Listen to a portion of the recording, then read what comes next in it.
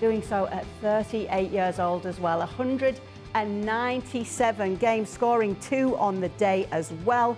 João Cancelo was also on the score sheet in this one, and Bernardo Silva. So Cristiano Ronaldo gets the call up here, scores 2 goals in this one. Stu Robson is with us, as is Frank Leboeuf.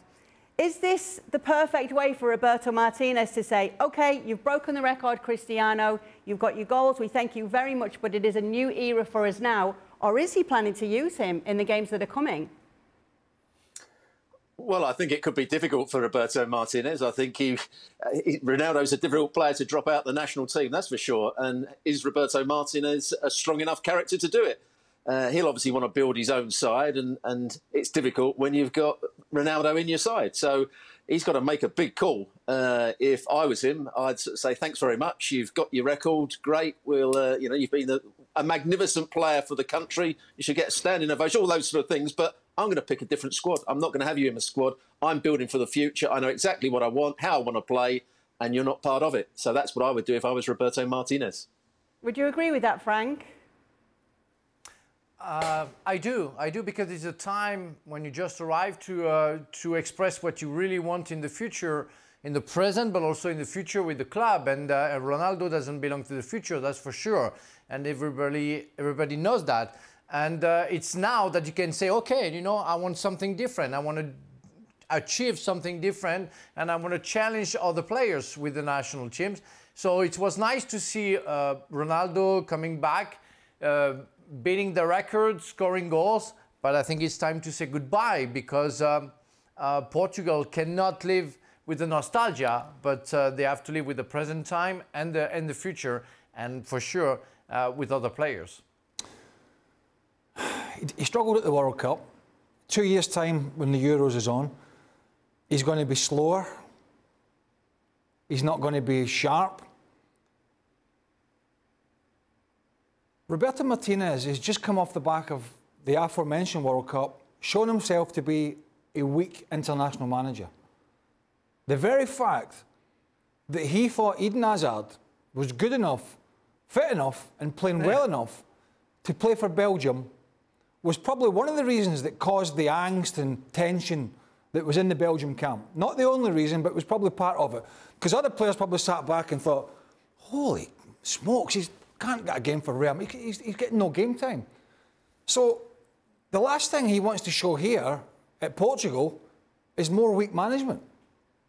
And I think the best thing for him to do was, if he was going to get the wrath of some Portuguese fans, get it early and get it out of the way. Make a statement. Ronaldo's had his time. I'm about the future here. This Portugal side is about the future. And we move on. But I don't think that's going to happen. I think he's going to do the same thing that he did with Hazard. He's going to let it linger. And the longer it lingers, the bigger the problem becomes. Because the narrative is always going to be about one player turning up for Portugal. It's not about Bernardo Silva or the rest. One player. I think there's two certainties here. I think Portugal will be better when they move on from Ronaldo, this version of Cristiano Ronaldo. The other is Roberto Martinez is not the manager to do that. He simply, as Craig pointed to, he simply doesn't have the credit or the credibility to move Ronaldo on. And we've seen Ronaldo's playbook when he's upset at being left out.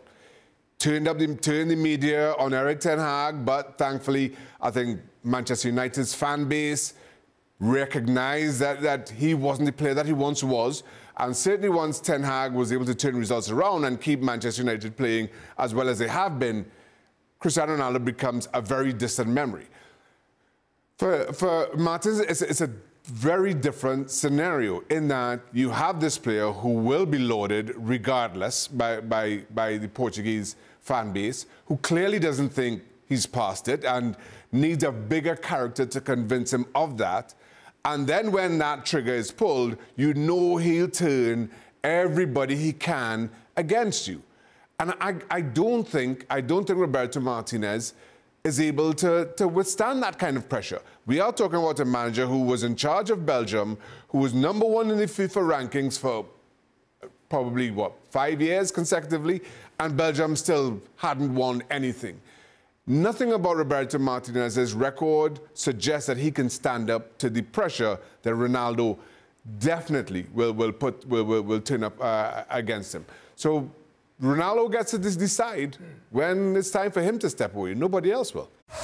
Well, thank you very much for watching ESPN on YouTube. For more sports highlights and analysis, be sure to download the ESPN app. And for live streaming, premium content, and let's not forget as well, ESPN FC 7 days a week. Subscribe to ESPN Plus.